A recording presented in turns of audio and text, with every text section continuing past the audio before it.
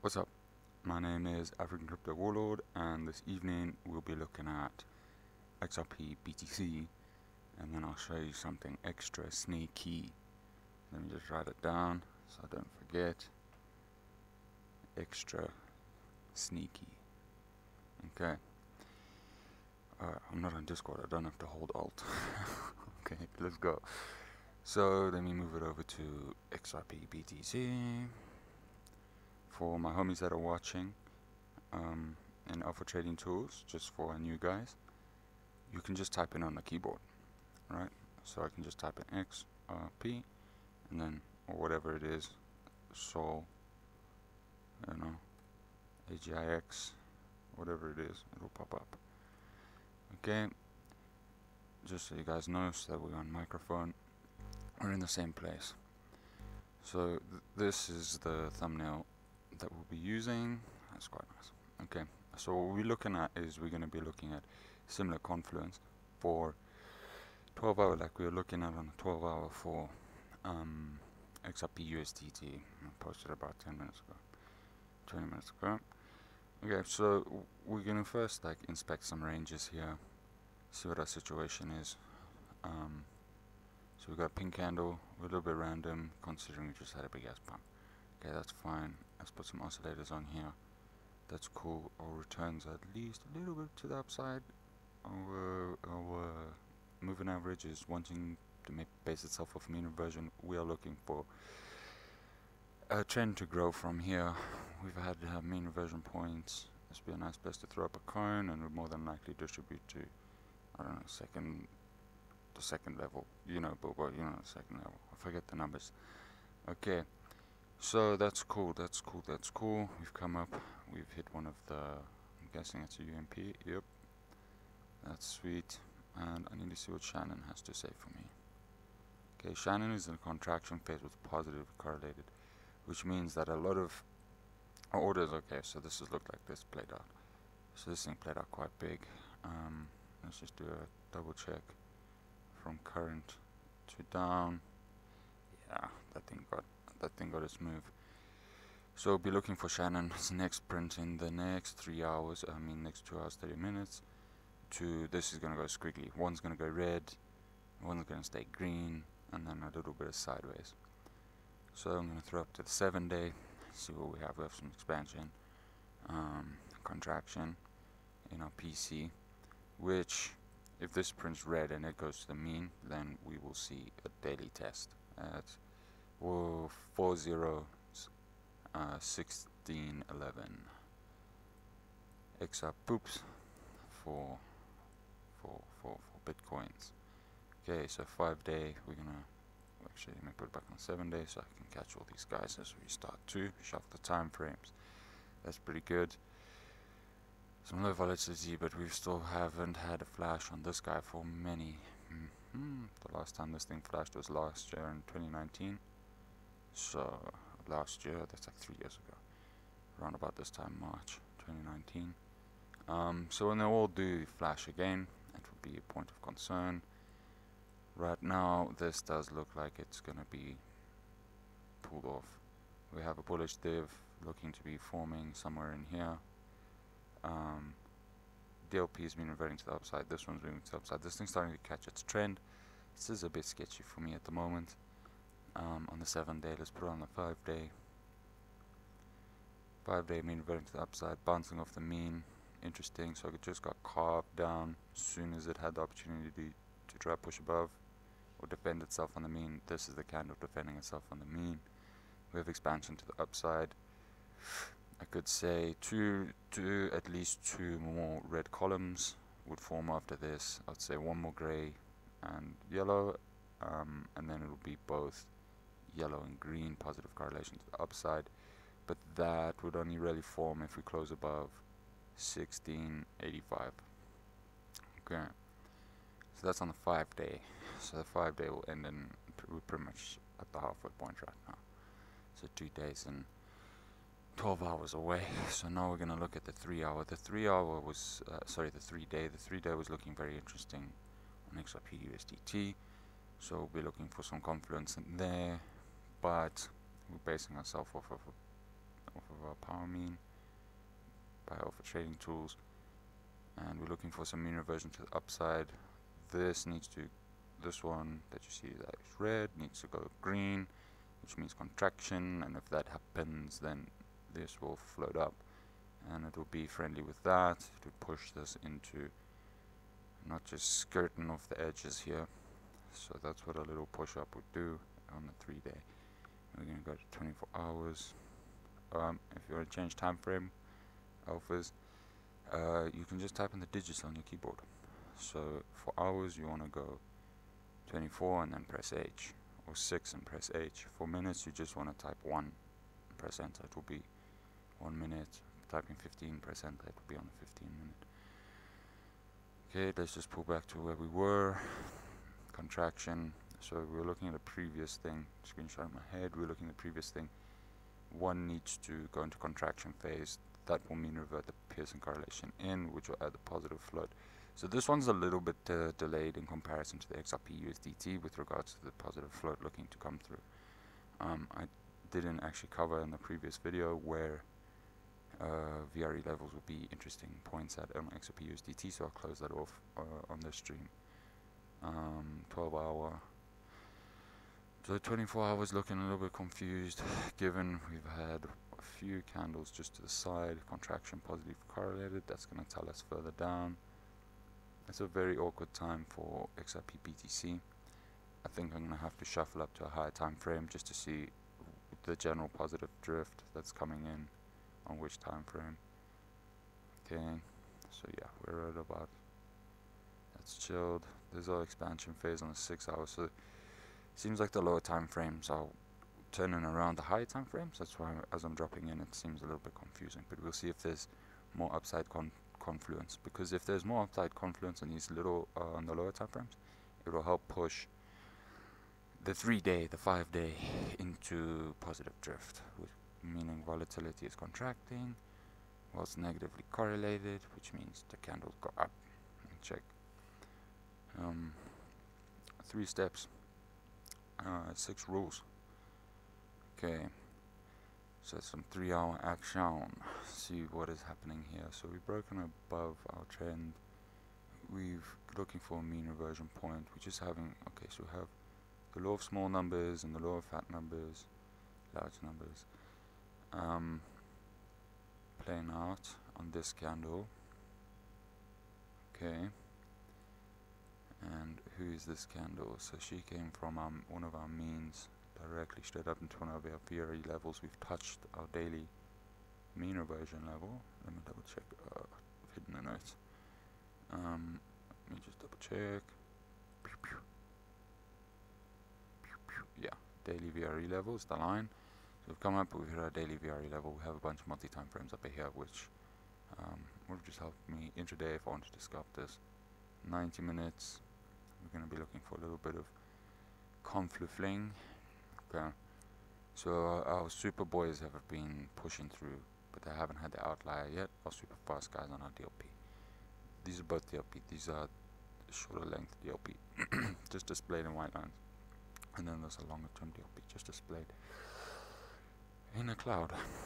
Okay, so this is looking like it wants to break back into trend, which can easily be confirmed. If it to just trade, let's say the entropy and the JMA. I actually want to throw a VRE level up on this and turn this one off. Off. Cool. Cool. Oh, should put the wall bands on. Okay. JMA crossing in. That's perfect timing. I would say for me, JMA crossing into a VRE level, considering the candle went big, that's your scalp. So this is where it got a little bit confusing. We can say the 6 hour was clean, the 3 hour was clean, the 90 minute still confused given we're hanging around by the daily VRE. Super chilled. So yeah, we've got a few levels in this region. This has maybe got one more chance to expand to the upside. If it does close above there in the next 10 minutes, look for continuation to the upside. This thing's going to hit its outlier event. But if not, it's going to want to start pushing at least below this JMA. So I'd say 2 candle closes above this moving average. we go up. 2 candle closes below, we're gonna go down. It will make for a good place to have price action look like it's very tight. So your returns will all go flatten out, so the next move that comes after that will be quite powerful. Okay, so then we'll put it on the 30 minutes. Let's see if this guy, there we go. So this 30 minute will support the previous time frame we're looking at, which is 3 times higher. So that is fine. That's contraction phase into negative correlation. That's going to add some float. Even though we are mean reverting to the downside, if we fail this JMA, this VRE will catch the next part of whatever signal needs to be generated. Over here, they either can turn it around for a mean reversion RO defense, which would make sense considering if this carries on contracting, both of them are here. It'll be bought up if it comes into the VRE level. For how long, we don't know. This be crypto, so you can expect a wick there at least. Let's say sometime future. So we're coming into our on a 15 minute. Same thing that's applying here on a 30 minute. Oh, this is so nice. I should actually be jamming on this thing, man. So we have some contraction and also a mean reversion on Pearson correlation. So as we're saying, shuffling from the high time frames, it's a little bit eeky. We've just found out. Look at this beautiful contraction that's happening here. Obviously, a lot of people getting wrecked. But yeah, now we're gonna be looking for a move. Generally, if these two to carry on to the downside, that would have turned around. So there you go. So let's close it back, and it's still at the outlier. So we've got 8 minutes to do that. So these indicators are pretty sharp. Alpha Trading Tools, holla. Check the Discord. Link in the description below. Okay, and maybe put on a 7 minimum. And contraction, also same thing, wanting to mean revert to the downside just in the next 5 minutes. If that was to print in, this one just goes magnetized, and it will want to close its body maybe a fraction higher than the daily VRE. Or hey kitty. Okay, yo, get some acupuncture. That's cool. Oh, then we need to do the secret one by BlackRock. Cool. So this is like a inverse of what the chart we were looking at before. I need to switch this off so I can see what's happening here. So what you want to look for is generally a breakdown in this one. On the 12 hour, let's put it on the 7 day. So if this one breaks down, so what it was is 1 Bitcoin to buy 1 XRP. How do I put it? It would cost you 80 grand, 80,000 XRP to buy 1 Bitcoin. Whereas right now, it can cost you 61 grand XRPs to buy 1 Bitcoin. So if it goes to the, let me put a VRE level back on so I'm not just thumb sucking shit. Yeah, so that's chill. So let's say it was to get to this region. I'm just gonna go 55 for an easy number. It will cost you 55,000 XRP to get 1 Bitcoin, right? The closer it gets to 1-to-1, the more Bitcoins you can buy. Okay, so 7 days looking as well, looking a little bit trashy to the downside. This is a bit confused. Put it on the 3 day, don't even need to see the 5 day here, contraction. So that's going to cause us a little bit of positive float. So this one's going to be, to trade on this exchange, it's quite serious. So contraction, that's chilled. We're looking for 52s, I would say, on the 3 day. Continuation, mean reversion point. If it breaks through, that would push us through down. Let's put ourselves on the 24 hour. I don't even know how long this has been. 24 hours, so we've got 2 minutes until I see the other one. Contraction, sloppy chips. So this is looking like it has the opportunity to at least push up. Let's see what 6 hour has to say. Yeah, so this will be its opportunity for the pump. which can be scalped at 63,000 XRP for 1 Bitcoin. And that's where you'd want to scalp this if it looks for continuation. We have an RO outlier. We are starting to move into a negative trend. So I'd say it's a very crappy moment in the sense that what you'd need here is this Pearson correlation to do a little fake out, you could say, where it prints one more section here, and then in the next print in 2 hours and 19 minutes it's gonna immediately mess with returns so that this goes down and it contracts, and then that adds positive float. So that's what you'd look for to negate the previous XRP charts we're just looking at. The BTC XRP is this, so the previous ones being XRP BTC. Okay, so this is big institutions, it starts to get a bit patchy. But the general idea being is if we put on a 21 day, play the game, big screen, what do we see? What do we see? Contraction, still not happy. So this is telling me that XRP does have a chance to get really weak against Bitcoin. What I'd be looking for is 2 candle closes below this medium term logarithmic line that I have here, power mean. 2 candle closes below there for continuation to the downside. This is the guys that will be moving the market if you want to be trading XRP. It's just inverse so I can mess with your head. And then I need to go back to XRP USDT, so this one's a little bit longer. XRP USDT, let's throw up some VRE levels. I want to view them on the 3 hour. And then we'll put the warbands on. VRE, that's cool. Inflated, okay. So we've come in, we've hit our weekly mean, this is our monthly mean. So given that, we've literally just printed our new monthly mean. 2 candle closes below. Yeah, I say we ping pong in this region. I think we hit 38.5, and then we do one last push down to 3638. Everyone's gonna shit their pants. More than likely be a wick over here, 36 on the dot. And then try look for continuation to the upside. Let's see if I can. No, not that time frame. I did this. Do that. Switch the warbands on, and just see what the warbands are currently touching on the 1 minute. And then by the time the video loads up, it will more than likely be in one of these regions. So we've touched a VRE. We've come from a VRE. We're in red, contracting though. So it's not going to be like super volatile. It's going to be a long ass drag until, let's say, the warband picks up into this region. And yeah, and then we'll look for some expansion off the warbands and see if it is positively correlated. Okay.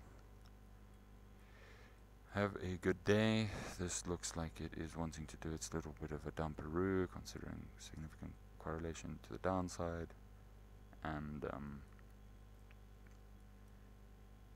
the expansion is happening.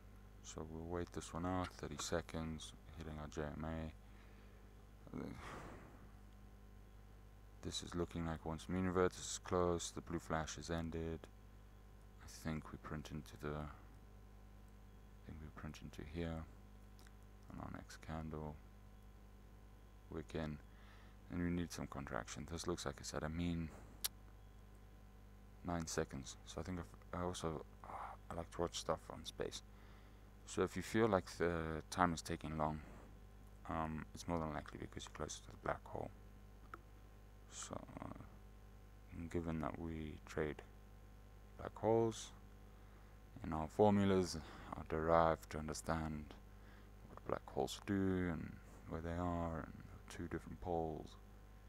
So yeah, when time takes forever, just know that you're on the closest edge to the black hole in physics terms. So then contraction was still significantly negatively correlated. See, so this is it pumped itself into a dump. sloppy chips. Yeah, doesn't really matter. So just go base ourselves off our very levels, and that will be more than likely one of these places will be for daily close, or 15 minutes after daily open. Have a good rest of the evening. I'll put it back on the 12-hour so that we can monitor the positive drift that's happening. Ciao Bella. Thank you for trading tools. In the Discord link is in the YouTube description.